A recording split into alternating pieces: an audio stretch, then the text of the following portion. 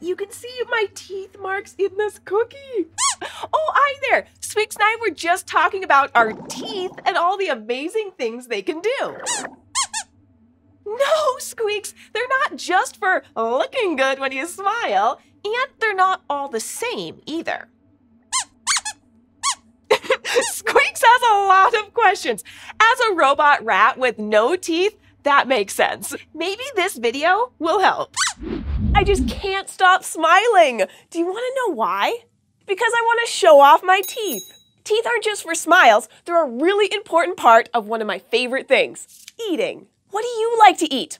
I like to eat carrot sticks, peanut butter and jelly sandwiches, pasta, and lots of other things. So if you're like me, you probably eat lots of different kinds of food, and that's why we have lots of different kinds of teeth. We use our teeth to chew our food. Chewing takes food that would be too big to fit in our mouths or too hard to swallow whole and breaks it down into smaller pieces. You couldn't just open wide like a snake and swallow a whole pizza. You need your teeth to rip it into bite-sized pieces first, and then keep making it smaller and mushier until you can gulp it down. Our teeth are great at turning lots of different things into tasty meals. They all have slightly different jobs and different shapes to help us eat all those foods. Take a look inside your mouth, and the next time you lose a tooth, have a close look at it. When you smile, you can see your front teeth really well. They're called incisors, and you have 4 on the top and 4 on the bottom. These are the teeth that help you take that first bite of food.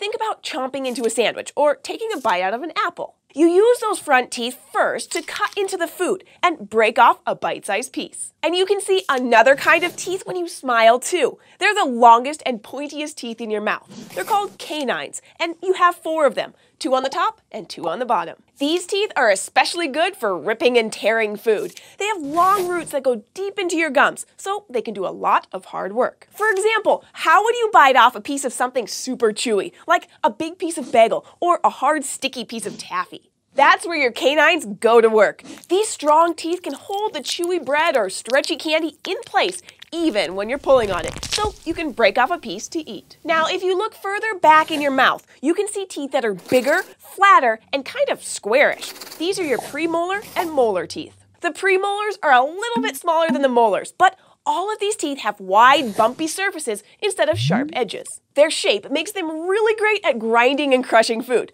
especially food that comes from plants. Think about how long it takes to chew up a stalk of celery. While the teeth in front are in charge of biting, these back teeth do most of the hard chewing. They're the last teeth that your food will meet before you swallow. We're lucky we have all these different kinds of teeth because it means we can eat lots of different kinds of food. Some animals only have one kind of tooth, or more of one kind than the other. Their teeth are specially suited to the types of food they eat. Animals like elephants and deer eat mostly plants, so most of their teeth are those big, broad, lumpy molars to break down thick plants. And other animals like squirrels eat plants too, but they don't just pluck a leaf off a bush. Squirrels have to chew through the bark of a tree or through hard seeds and nuts to get their food. So these animals have molars and really big incisors. The incisors help them chew through the tough stuff, and their molars help them grind up the plant matter. Now, other animals like tigers only eat other animals. They eat meat. So these guys need really big, sharp canine teeth to help them catch and tear into their prey. Their teeth help them take food that's too big to fit in their mouths all at once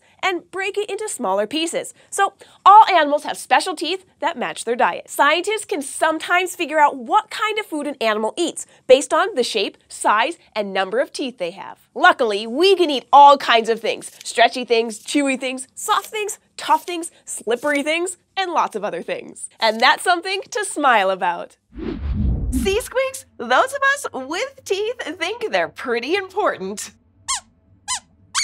Squeaks wants to know why some of his young friends are missing teeth right now. Those are baby teeth, which, unlike permanent teeth, are supposed to fall out. Don't worry, Squeaks. I think this will explain everything. Say cheese! Oh, hi guys! Squeaks and I are just practicing our smiles for picture day. You look great, Squeaks, but you're missing something. Oh, I know! teeth. When we smile, we usually show off our teeth, but don't worry, Squeaks, you still look great, and you're not the only one that's missing teeth. Maybe some of you are missing a tooth or two too. Have you lost a tooth yet? If you have, you know what it feels like. Your tooth starts to get a little bit wiggly, then a little loose, and soon you can twist it all the way around. Then one day, pop! It's out of your mouth. But don't worry, it doesn't hurt, and these teeth are supposed to fall out. They're your baby teeth. Some people also call them milk teeth or primary teeth. As a baby grows, these teeth slowly come in, do their jobs for a while, and then get loose and eventually fall out. Lots of other animals have baby teeth too. Have you ever found small teeth around your house as your puppies and kittens grow up? Yep, those are just dog and cat versions of baby teeth. But why do we have baby teeth at all? Well, think of a little baby. She is so cute and also so small. A baby is much smaller than an adult, or even you. The part of her head where her teeth grow here is called the jaw. And a baby's jaw is so small that only baby-sized teeth can fit in there. But when a baby is first born, her teeth haven't even grown in yet. And that's okay, because what does a newborn baby eat? Milk. And you don't need teeth to drink milk. But once a baby grows a little, when she's about 6 months old, her first tiny teeth will start to pop up. Usually the front teeth on the top and bottom are the ones to come in first. When a baby has these teeth, she can start to eat soft foods, like mashed up peas and carrots or little bits of cereal or crackers. Just a few teeth are all you need. Then, once she gets to be about 2.5 years old, she'll have all of her baby teeth, 20 of them in all. Now, she can start to eat other stuff, like crunchy carrot sticks or stringy spaghetti. You can't just swallow down that food. It's time to start chewing. But teeth aren't just for chewing. Can you think of anything else we use them for? Well, I'm doing it right now.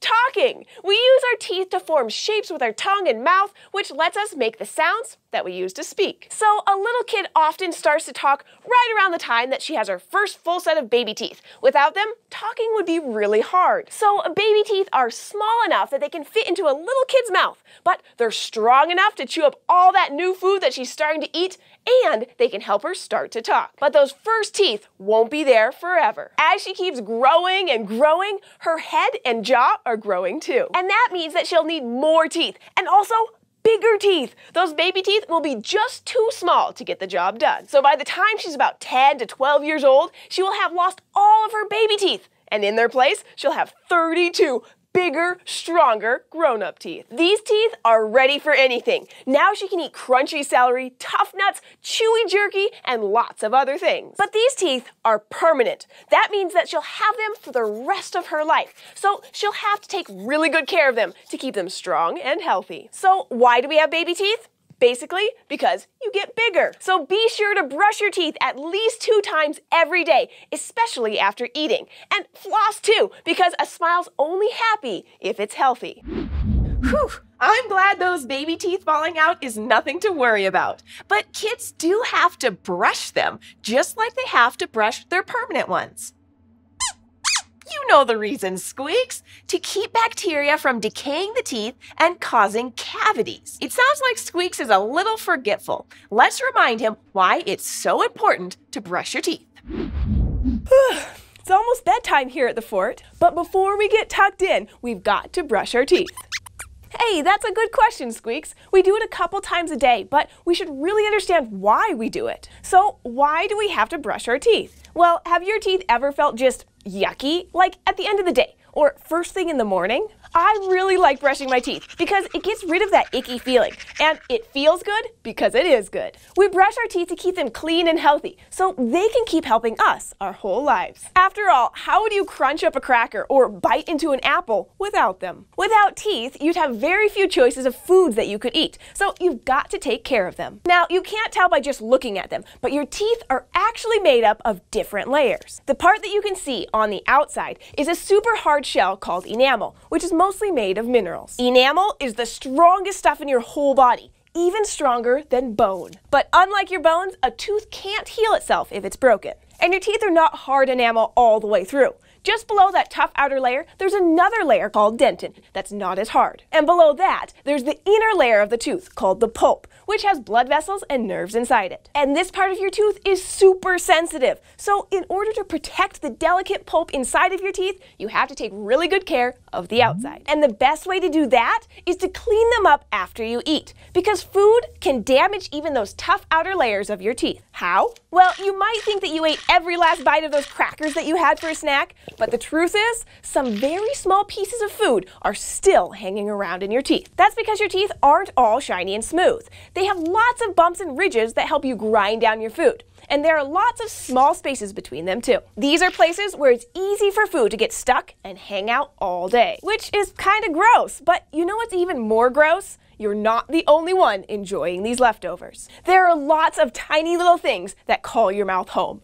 These are called bacteria. They're way too small to see, but they're definitely in there. And there are a lot of them. In just your mouth alone, there are more bacteria than there are people on Earth. Some kinds of bacteria are really good to have. Others just kind of hang around and are neither good nor bad. And then there are some who are pretty bad house guests, and you don't want them staying in your mouth for too long. One type of bacteria loves to eat the same stuff that you do, especially sugars and starches. That means things like cookies, chips, bread, candy, and cereal. These bacteria hang around on your teeth and in your mouth, basically eating your leftovers. And once they're done eating those tiny bits of food, they release acid, which can really hurt your teeth. This acid can cause holes called cavities to form in the enamel of your teeth. And cavities can really hurt. They might even make it hard for you to eat if they get too big. But the good news is that when you brush your teeth, you clean away the food that those bacteria love so much. And you sweep away some of the bacteria themselves. And with them goes that icky, gross feeling on your teeth. So we brush our teeth before we go to bed to get rid of all those tiny bits of food we've been eating during the day, and to clean out the bacteria that are hiding in our mouths. Fewer bits of food in there and fewer bacteria mean you have less of a chance of getting cavities. But you should brush your teeth in the morning too, because even though you brushed the night before, there are always some bacteria sticking around in your mouth. And while you were sleeping, those little guys were partying it up. So when you brush in the morning, you're starting the day off with a nice clean mouth. That's why you should brush your teeth at least twice a day, in the morning and at bedtime. Taking care of your teeth will make sure that they stay strong and healthy, so you can keep eating good food, which keeps the rest of you healthy. Once our teeth are clean, it'll be time for us to head to bed. Oh, I know you wish you had teeth, Squeaks, but you're a robot. Most animals do have teeth, and they can be pretty weird sometimes. Really, animals have different uses for their teeth, so it makes sense that they don't all look the same. Do you want to learn about some of the weirdest animal teeth on Earth? Oh, hey guys, you caught us on our lunch break. Squeaks and I just stepped out of the lab to have a little snack. Well, at least I'm having a snack. And since Squeaks doesn't need to eat like I do, I was just explaining to him what teeth are for. People have different kinds of teeth. I have molars in the back of my mouth that help me grind up vegetables and other things, but I also have pointed canine teeth so I can tear through things like meat. Being able to eat different kinds of food is really important to help you stay healthy. Other animals have different kinds of teeth too, but while they're all super useful, some of them can seem a little strange. Like, we all know sharks have sharp teeth, but did you know many sharks have 5 rows of teeth? Sometimes even more. A shark can go through thousands of teeth in a lifetime. That's because, unlike us, sharks' teeth aren't rooted in bone. Instead, their jaws are made of something softer called cartilage. That's the same flexible stuff that you have in your ears or in the tip of your nose. Since sharks' teeth sit in this soft cartilage, they can lose them pretty easily, especially considering how they eat. Sharks feed by biting down hard on their prey like seals or other fish, and they shake them from side to side with a lot of force. This can make their teeth come loose or even fall out, so they need to be able to replace them easily. Luckily for them, they have these rows of new teeth right behind the last ones just waiting to move up. When a shark loses a tooth, it's replaced by another one in just 1 or 2 days. Other predators have different kinds of teeth for catching food. Vipers, for example, are a kind of snake, and they have fangs. When a snake is resting, these special teeth fold up inside its mouth so that they're out of the way. But when the snake bites its prey, let's say like a rat, oh, no, not you, Squeaks, not a mechanical one, a real one. When it bites into a real rat, these teeth act like needles. Toxic venom then travels from the snake's mouth through the hollow fangs and directly into the prey. But teeth aren't just for eating. Other animals use them for different reasons. For instance, did you know tusks are teeth? Walruses have tusks up to 1 meter long, and they keep growing throughout their whole life. Male walruses sometimes use their tusks like swords to fight with other males. But both males and females use their tusks for other reasons too, like when they're swimming under the ice, they can use them to poke holes in ice so that they can come up to the surface to breathe. And they can even use their tusks to pull their big heavy bodies out of the water. But there's probably one animal that's more famous than any other for its unusual teeth. That's right. I'm talking about beavers. Beavers are well known for their oversized incisors. These teeth never stop growing, so beavers are constantly trying to wear them down by chewing on wood. You might think that chewing on wood all the time would ruin the beaver's teeth, but the front side of their teeth actually has iron in it. Iron is the same stuff that they use to make really strong metals, and it not only makes the beaver's teeth extra tough, it also gives them their unique rusty orange color, kind of like the rust you might see on an old car or bicycle. So it's this extra strength that makes it possible for beavers to bite through wood for as long as they want to. No wonder they can stay so busy, those busy beavers. Wow, imagine what shark teeth would do to this cookie. Oh, I don't think sharks go to the dentist, but maybe they should. They have a lot of teeth, and everyone needs a cleaning now and then. Speaking of cleaning, I should probably brush my teeth after eating this treat. Thanks for watching, and we'll see you next time here at the fort.